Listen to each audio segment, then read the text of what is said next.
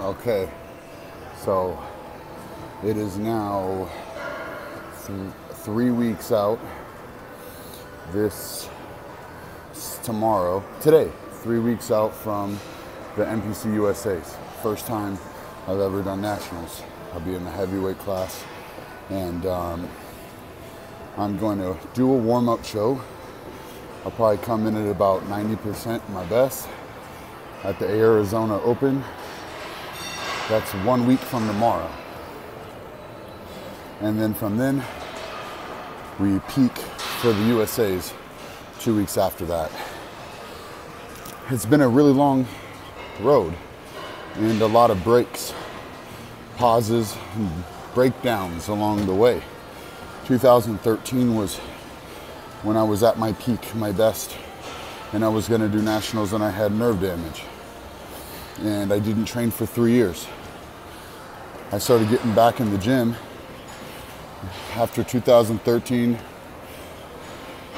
I started touching the gym again in 2016. It took until last year for me to be able to start putting size on again.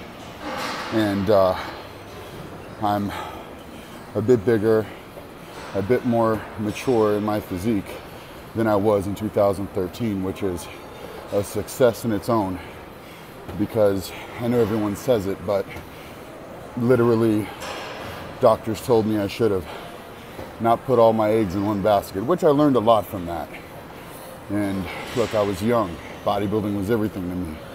And I realized through it all that it's still something that, it's a conquest that I've embarked on and I have so much interest in, and it crosses over into my working with others. I learn from my own preps. I learn from others' preps. I learn from working with my coach. I learn from all the conversations I have with my girl and my clients. And it gives me an authentic interest to wake up every day and a reason. And I think that matters in life. And I'm working for something that forces me to be better mentally.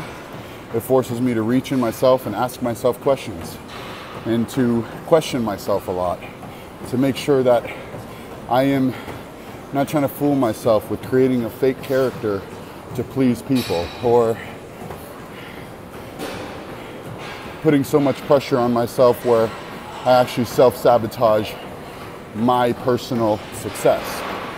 And all I can do every day within these moments is do the work and know within the discipline, within the craftsmanship, that's where I connect with my spirit.